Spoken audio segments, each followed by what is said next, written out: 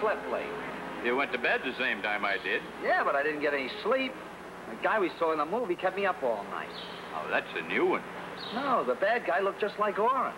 Began to dislike him so much I just couldn't sleep. Man, are we going to have a good trip today? Orrin wants to see us before we shove off. Oh, no.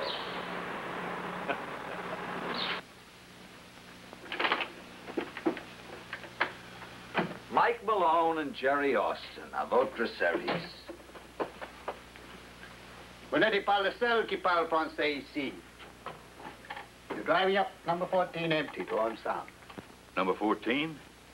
That's the one with the bum line. Harry ran short of parts. We're both short of empties, so that's it. Why is it that Mike and I always pick the lemons? I pick the lemons. You're picking up a load of dried fish. Fish? Oh, aren't we the lucky ones? You're driving up there empty, so there's no great big rush.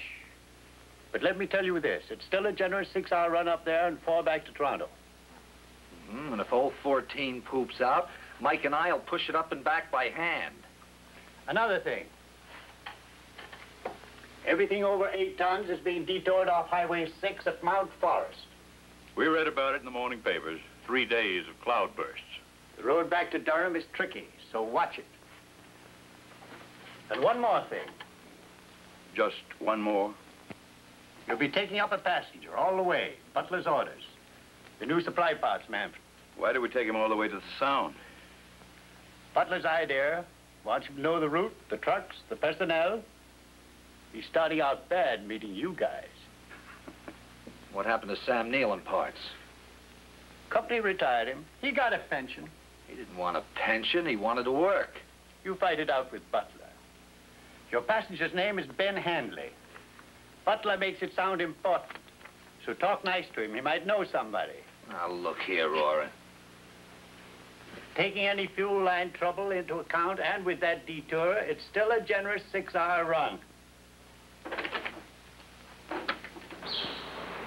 Did you hear what he said? What, 6 hours? You know what I mean, Mike. Sam Neill? He's a sick guy. They need a replacement. He's been out for a week. Nobody knows where anything is. You know what happens?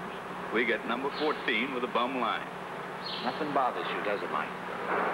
Just the big things. Let's get a cup of Java before we shove off.